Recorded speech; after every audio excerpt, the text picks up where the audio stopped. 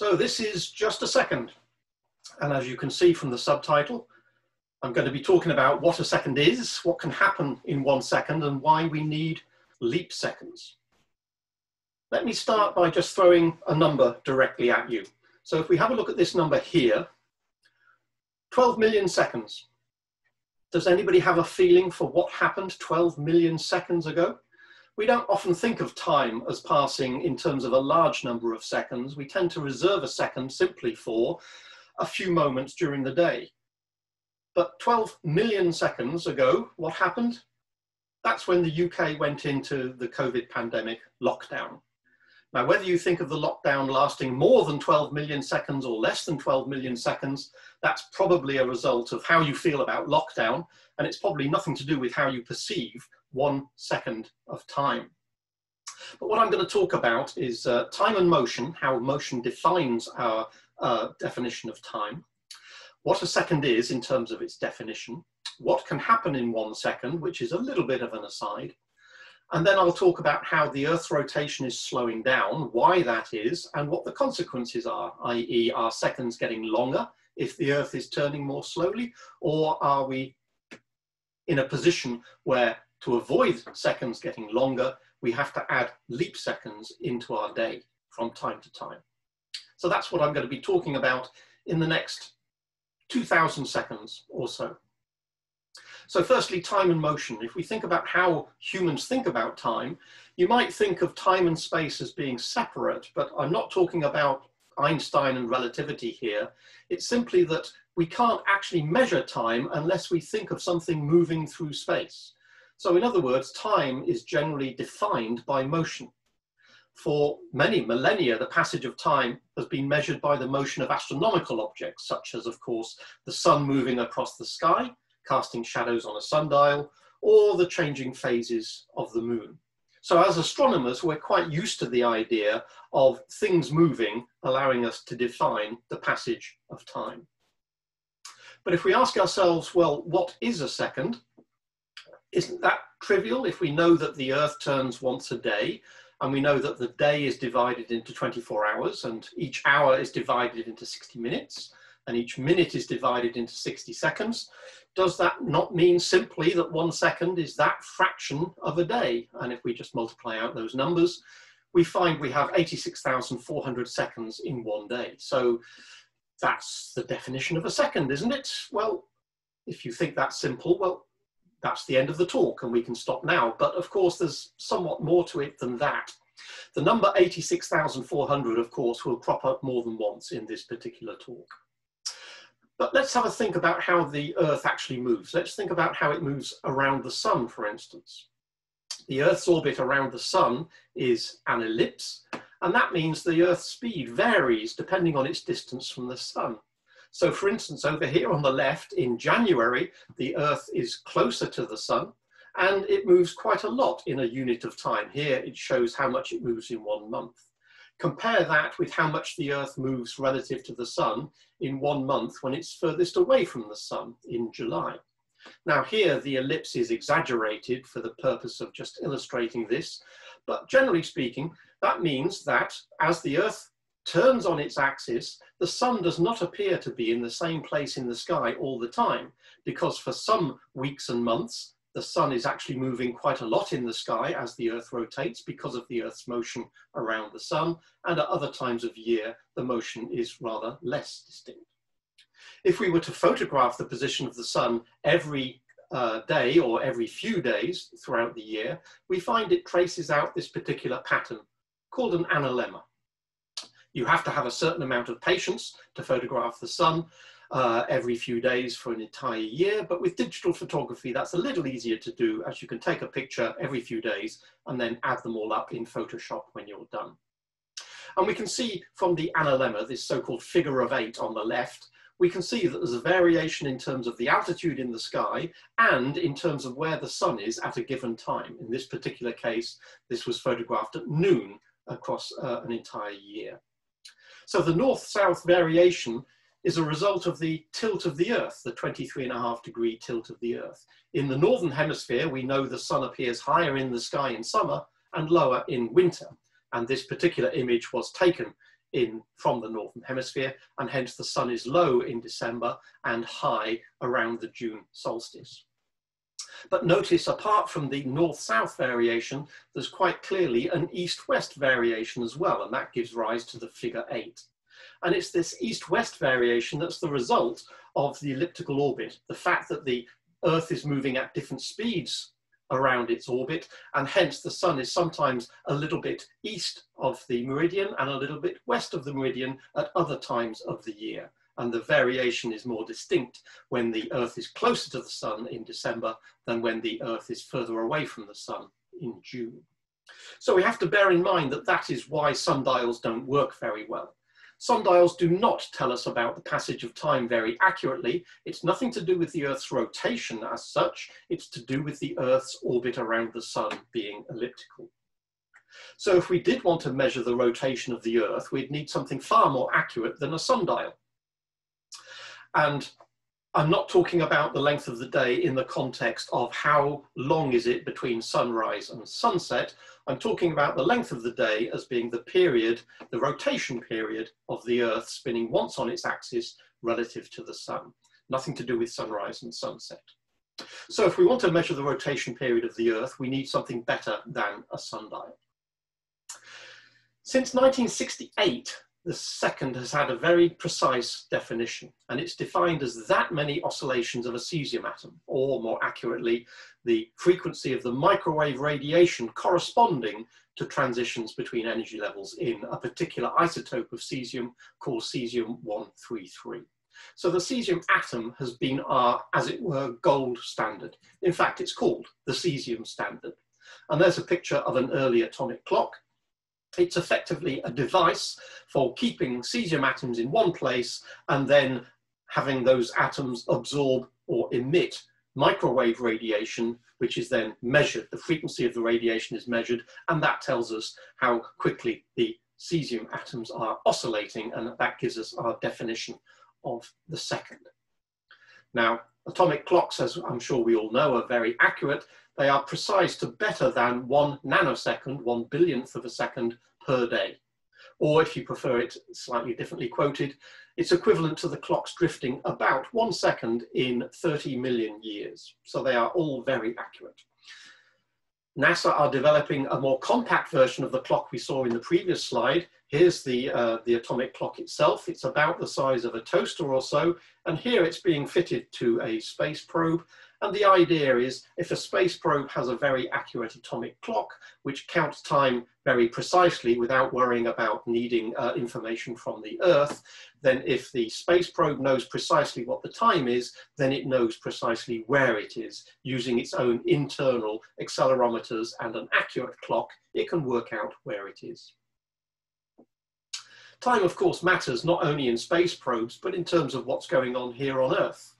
For instance, the GPS system is a system of satellites, each of which has on board a small atomic clock.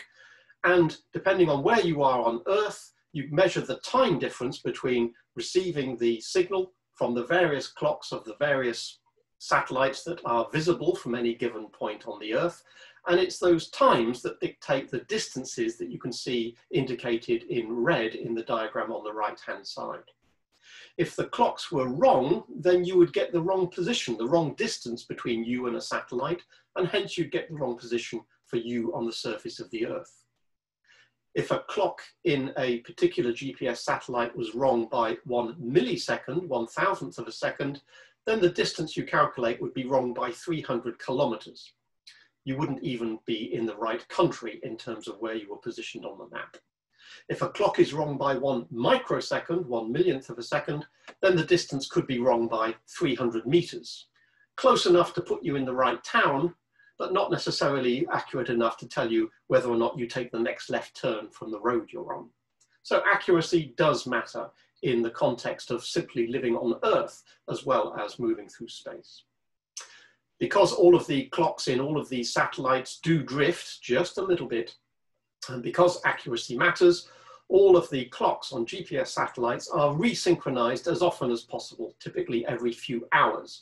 In principle, they could go a few days or a few weeks without too much of a problem, But to keep things nice and tidy, the clocks are resynchronized every few hours to eliminate any possible drift. So what can happen in 1 second? Well, as astronomers, we know that light travels really fast, 186,000 miles a second when I was a lad, or now it's 300,000 kilometers per second, which I presume is the same distance. In terms of man-made objects, two of the fastest things we've ever built are the Voyager planetary probes currently leaving our solar system. They're traveling at about 16 kilometers per second. Very fast for a man-made object, but of course very slow compared to how fast light travels, and hence the enormous distances that light can travel in 1 second. But again, if we bring it down to a slightly more down-to-earth thought about what can happen in 1 second, let's just think about what happens in terms of communication across the Earth. If we take statistics from last year, we find that on average, 300,000 text messages were sent in 1 second, in every second of last year across the globe. Something like 60,000 searches were carried out by Google, or other search engines are indeed available. 75,000 videos were downloaded per second. I believe about half of them involved cats, but who knows. 700,000 other messages were sent via WhatsApp or other messaging applications. And perhaps the most remarkable statistic of all, in any given second, 3 million emails are flying across the world. It's possible that some of those might be spam, yes, I agree with that, but still, that's an awful lot of global communication in every second of every day of last year, and I'm sure the numbers will be even greater in 2020. So it reminds you that an awful lot can happen in 1 second. Now, coming back to the rotation of the Earth, atomic clocks are telling us that the Earth is slowing down. Back in 1968, when atomic time was instigated, the Earth made 1 turn relative to the Sun in 24 hours. In other words, in 86,400 seconds. If you like, it was engineered that way. At the time, 1 second was defined as the length of time such that 86,400 of these time units will equal 1 rotation period of the Earth. So that's why the particular number of cycles of the cesium atom were chosen. It was chosen such that the length of the day would be exactly 24 hours in 1968.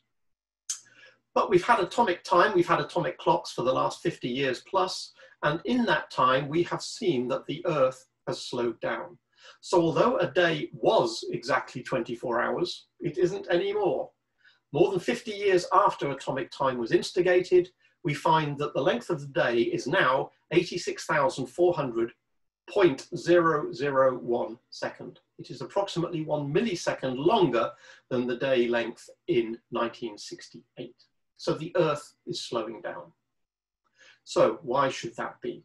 Well, we think it goes back, all the way back, to the birth of the Earth 4.5 billion years ago.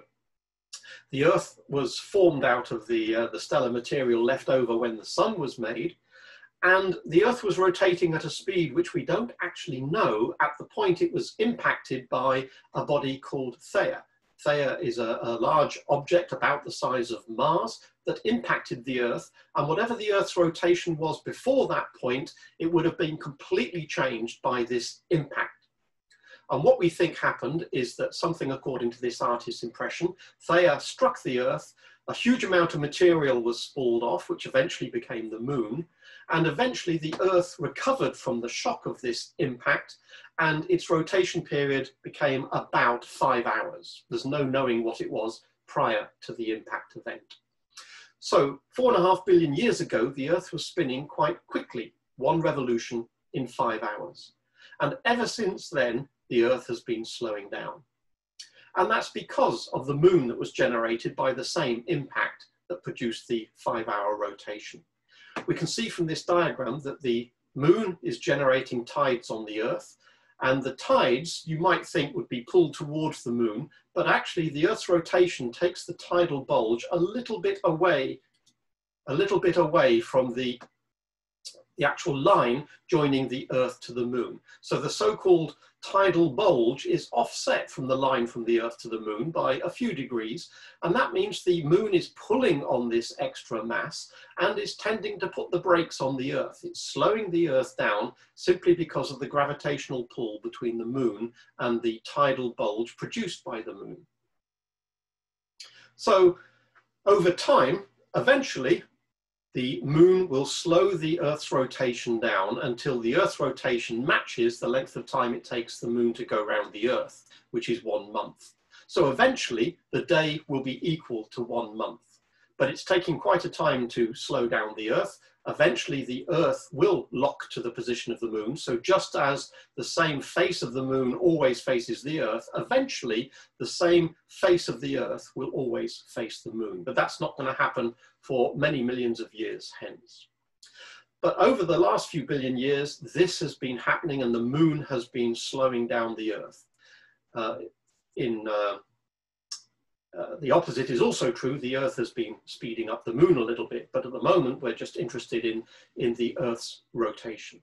So the Earth has been slowed by the moon. So its rotation period started off as 5 hours, and now it is somewhat longer than that.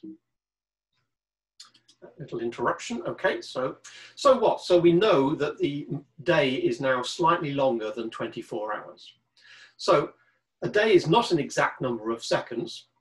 So what? Well, it's just like the problem we have with a year. So we know, for instance, a year is 365, roughly 365 and a quarter. It's about 365.2422 days. And if that wasn't addressed, we know that the calendar would drift very slowly relative to the seasons.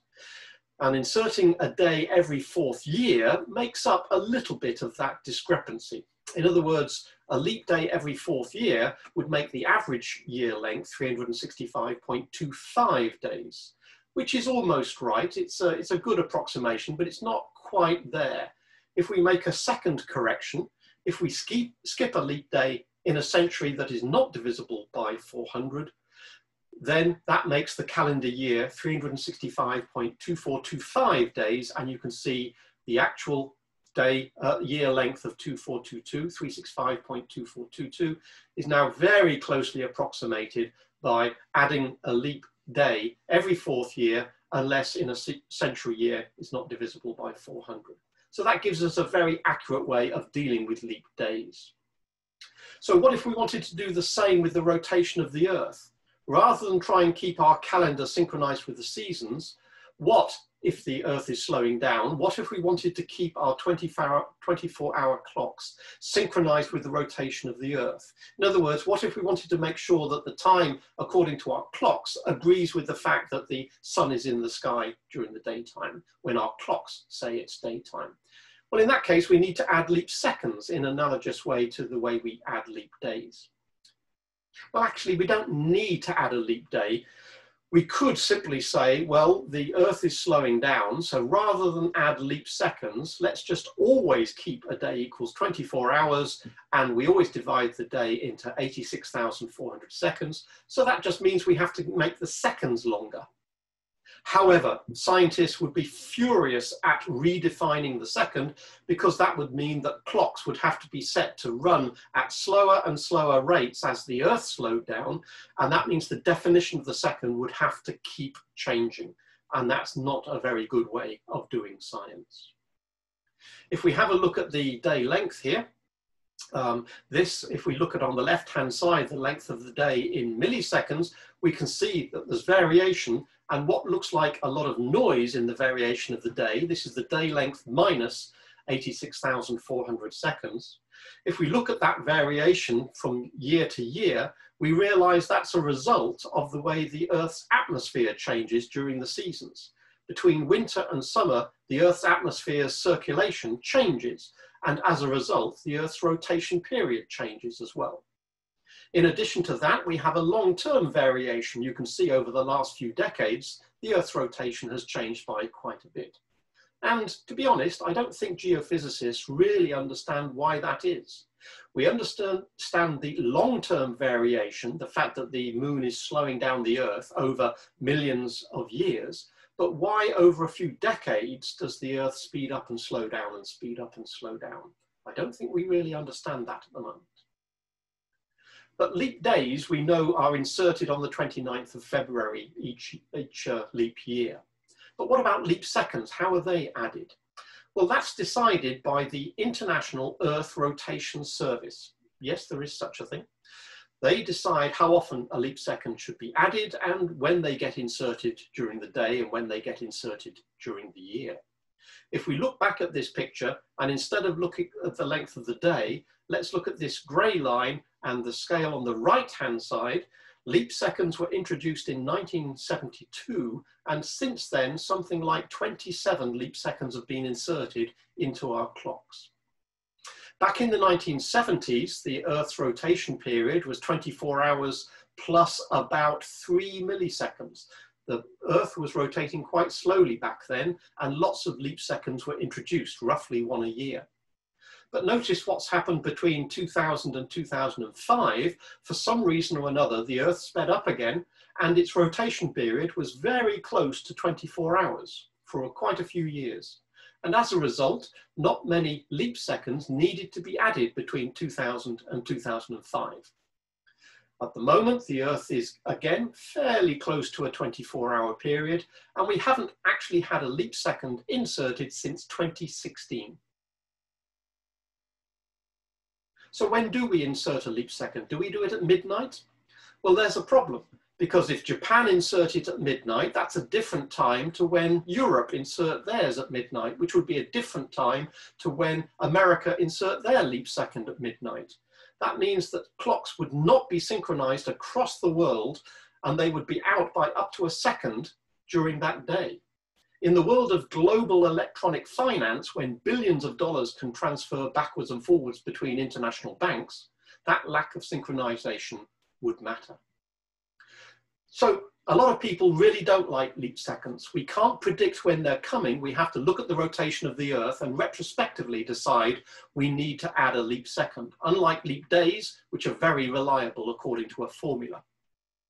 Some computer systems don't like leap seconds. If you try inserting a leap second in which you add an extra second, so a minute has 61 seconds during a leap day at the end of the day, some computers, if you try inserting that time, actually crash. So it's really not a good situation. Some companies really don't like leap seconds. For instance, Google, rather than add a leap second at the end of the day when required to do so, and that means having a minute with 61 seconds just before midnight, they've decided to do things differently. They've decided to add a leap second a few microseconds at a time continuously throughout the day. And they do that by running their clocks slow for a day. Imagine doing that with a leap day. For instance, here, why do the clocks indicate it's the wrong time? Too many glitches. Instead, we're running our clocks 3% slow during February. The joke was that Google have expanded their leap second smearing to cover leap days as well. So leap day smearing is a joke, but the problem of leap seconds is serious. Just over 1 minute left. The United Nations agency has considered whether or not to add time signals, to add leap seconds to time signals, and they have decided that, well, in 2015, do we let the clocks drift or do we add leap seconds? They decided in 2015 not to decide until 2023. So the problem is still up in the air. So I've told you about what a second is, how the Earth's rotation is slowing down, and the consequences we need leap seconds. Thank you for your attention for the last 2,000 seconds. Thank you very much, Dave.